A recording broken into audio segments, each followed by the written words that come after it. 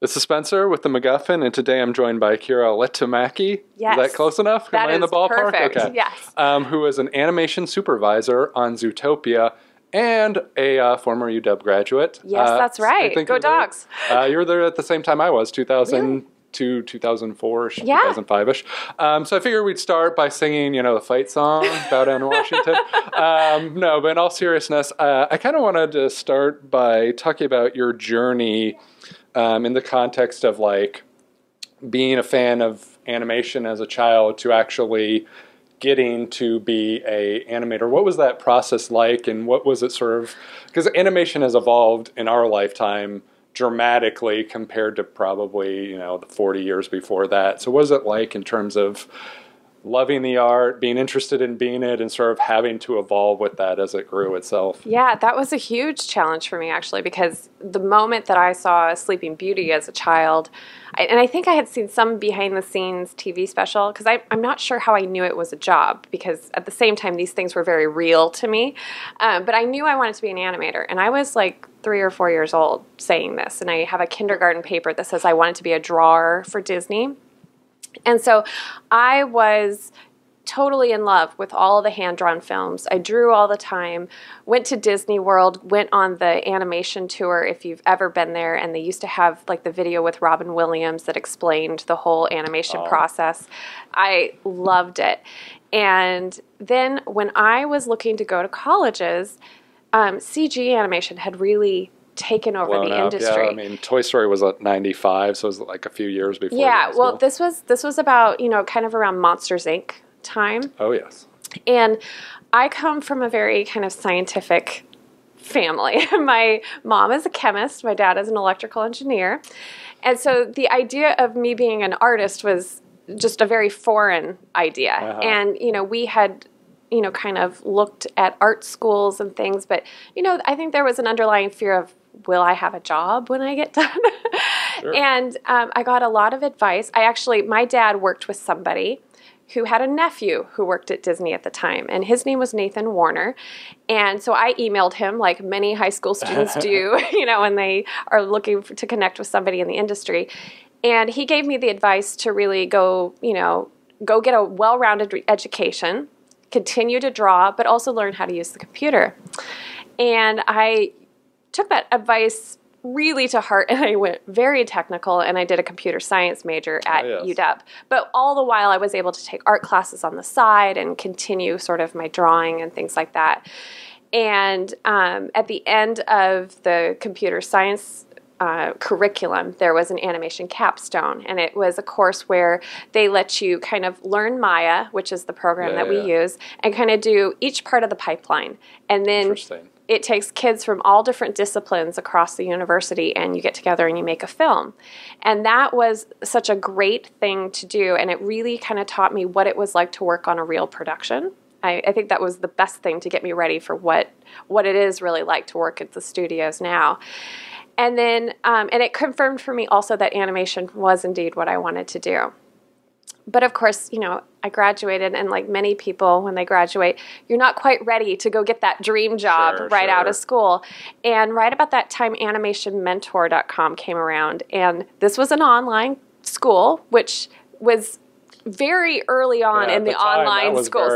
Yeah, and for me to tell my parents that I had just graduated from a wonderful university, and now I wanted to go to school online. Like saying you're going to the University of Phoenix or something, basically. It was a little like, what is this? Yeah. They were a little wary about it, but they had mentors. It's called Animation Mentor, and they had mentors who were animators working at all the major studios. That's cool. And they would mentor you online. So you would do assignments, and you would send it to them, and they would critique it, give you a video critique, and then you would have a live class over webcams. That's pretty amazing. Once a week.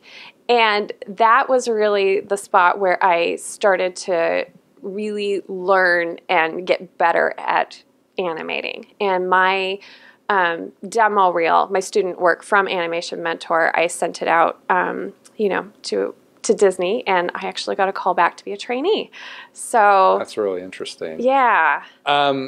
Do your short side question? Do your parents feel not in terms of the artistic side, but it's a much more sort of complicated scientific thing in terms of 3D animation, you know, with light sources, all sorts of things like that, shadowing, etc. Does it feel a little bit more in their wheelhouse now that it's all like 3D based mostly in terms of animation? You know what? I don't think so. My parents were always insanely supportive. That's great. And it was never, they always supported me in pursuing my dream, and it was never like, oh, well, you should do this science stuff on the side. It was really just, you know, me trying to evolve with the industry and really be prepared. I even was a French major. I didn't actually get my major in French, but I was a French major because Disney for a while had a studio in Paris, and all their That's other a sweet gig. all of their other studios were in English-speaking areas. So I figured I was okay to work there. But what if I needed to get a job at Paris? I needed to be able to speak French. So everything in my life I geared towards trying to be able to work at Disney. So Did you? Are you fluent in French now? I'm not fluent. I was a lot better 10 years ago, but I can understand it. Not too bad. And we have some French animators, and so nice. I practice a little bit with them, and they laugh at me. And That's pretty awesome. In terms of this production, I mean, you've worked on a whole bunch of things, so Wreck-It Ralph, Frozen, Paperman, which I'm a big fan of. yeah. As an animation supervisor on a film that probably takes, 3 years, 4 years to complete, what is that like in terms of a practical, logistical sort of perspective? I mean, I guess some people have more loose jobs. I mean, regular films are not necessarily filmed chronologically or whatever, but you specifically were responsible for the main character, or sort of maintaining continuity of that character and a few other scenes and stuff like that. So it's very sort of outside of the general sort of, you know, understanding of a job of like, I start at A, I finish at B, like that is it. So what is it like working in a non-linear environment where you're not working on everything in the project, just a small segment of it over the course of several years? Is that challenging? Is it fun, challenging? What is that like? It's all of the above. Yeah, it is I am responsible for one little piece of this puzzle, and it's this moving puzzle that is being, you know, finished at all different points along the way. But, you know, really, we are all sort of subject to whatever the story is. And when I rolled on the picture, Judy Hopps was not the main character of the film. It was Nick Wilde. The fox was the main character. Which is funny how that just changes the entire dynamic of the story. And in fact, Judy's character was not at all like what she's like now. And she was more of a cynical, been there, done that, seen it all cop, really seasoned cop. And when Jennifer was cast in the role, Jennifer brings such a sweet, her vocal quality is so pure and nice and optimistic. And she really helped Judy become this kind of glass half full kind of bunny. And that really started to shape the story and turn the story in a different direction. It's kind of fascinating and interesting to think about. I mean, in terms of like most animated films, they're sort of made for general audiences.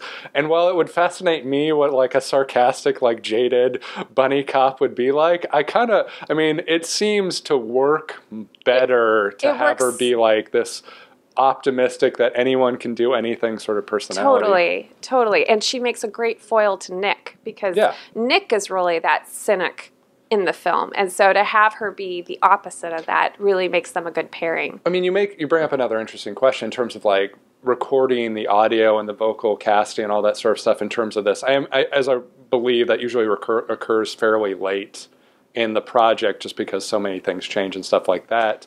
What is it like as these other variables come into play when you're like, oh, we're working on this bunny now, it's Ginnifer Goodwin, and it's sort of like, how much does that change your perspective as you're working on this project? I love it as soon as the voice actor is cast, because that suddenly gives me a whole nother thing to study. Animators were all about observation. And so, for Zootopia, we had a plethora of it, of not just looking at bunny rabbits all day long and studying their movements and stuff.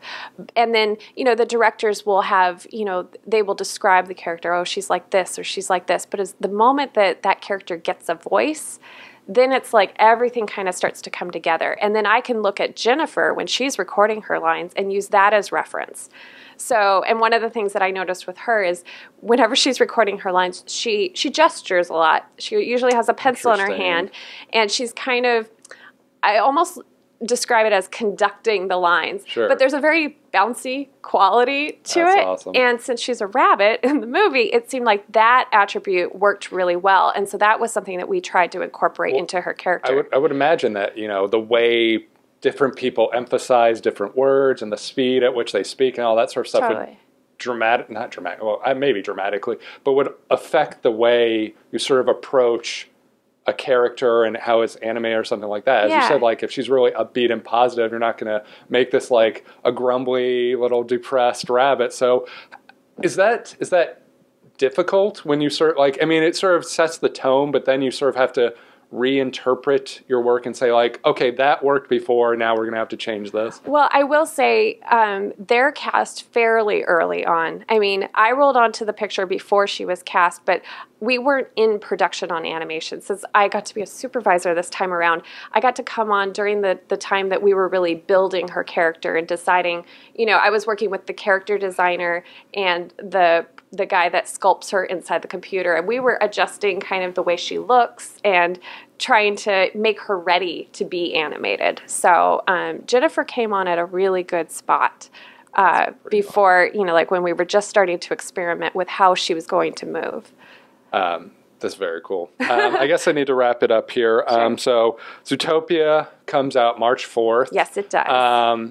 Congratulations on that. Thank you. Is there anything next that people can sort of stay tuned that you're working on that you might want to let people know about? Or is there any place people, you know, social media or something, website, wherever, that people can stay tuned? I am a phantom on the internet. I am not on any social media. Okay. But if they want to see your upcoming work, what might they look forward to? But my next project, I'm working on Moana, and that's going to be out this November, I believe. Wow. And I'm very excited about it because it's being directed by Ron Clements and John Musker, and you may know them as the directors of The Little Mermaid and Aladdin. So again, another childhood dream coming true. Check it off the bucket list. So that's pretty awesome. Yeah, I don't have any complaints. Well, congratulations, Zootopia. Can't wait to see that in, November you said? Huh? Yes, November. Okay, and I can't wait to see what occurs after that. Thank you so much. Thank you. Can't stop me. I'm on fire tonight. Magneto can't stop me. I'm on fire tonight. Even Zod can't stop me. I'm on fire tonight. It's tight, don't even try to bite the side style. Mr. Spock can't stop me. I'm on fire tonight. The Wrath of Khan can't stop me. I'm on fire tonight. The Borg can't stop me. I'm on fire tonight. Because I've got space game and it feels all